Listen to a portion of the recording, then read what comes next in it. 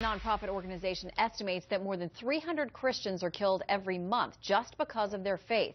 Iraq and Syria, where ISIS is operating, rank third and fourth now on Open Doors' list of countries that persecute Christians. Many are calling it cultural and human genocide. Here's Sister Diana Momeka of the Dominican Sisters of St. Catherine of Siena this week. She escaped from ISIS in Mosul, Iraq.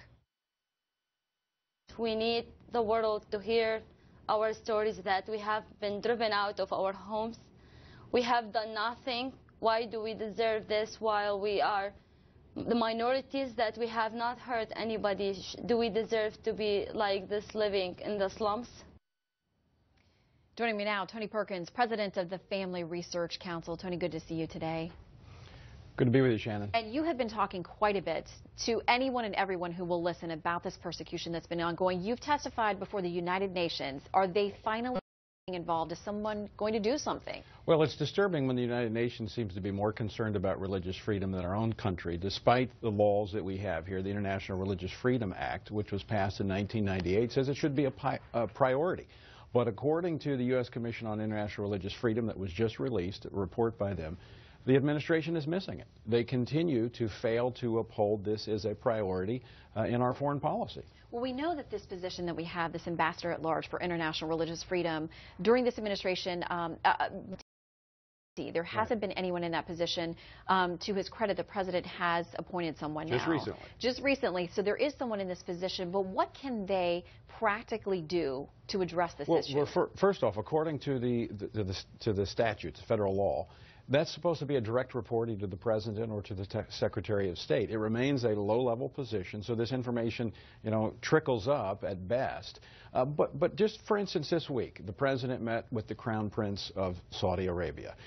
I wonder if there was discussion about the fact that even on the President's own State Department's list of states that repress religious freedom, Saudi Arabia is at the top.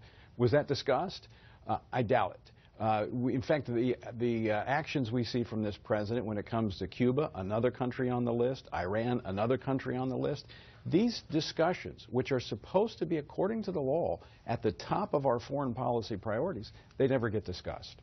Well, and to be clear, although there is quite a focus now on Christians and the genocide that is happening with respect to them, those numbers are unmistakable. The reports are unmistakable. There are other religious minorities, the Yazidis. Christians. There are people within the Muslim faith who are also being targeted by ISIS and other extremists who think that they're not faithfully following the way they interpret, the way the extremists interpret the Quran and other religious writings. So we know that there are all kinds of minorities who are under attack. That's correct. It's the Yazidis, as we saw, and along with this, Shannon, it's a humanitarian crisis that, according to this report that was out this week, is mushrooming.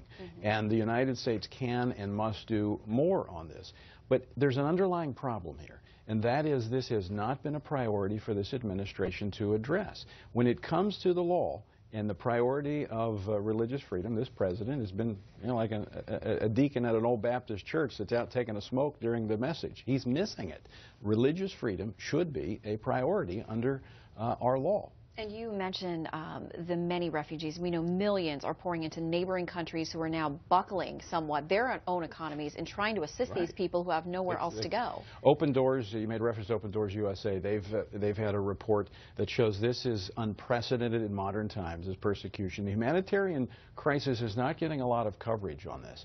But I'll have to say, Shannon, we shouldn't be surprised of this growing persecution and our indifference toward it from this administration's perspective because of their hostility toward religious freedom here at home. Now, clearly, beheadings are not the same as being forced to violate your faith, but they spring from the same root of intolerance. Well, we're going to talk about that coming up with Governor Bobby Jindal out of Louisiana, who is now going to face his own controversy with the law that Louisiana is trying to pass there. But we thank you for shedding light on the international issue. It's not going away. If anything, it's getting worse. And we appreciate your work on trying to bring light to that. Appreciate it. Thanks, Tony.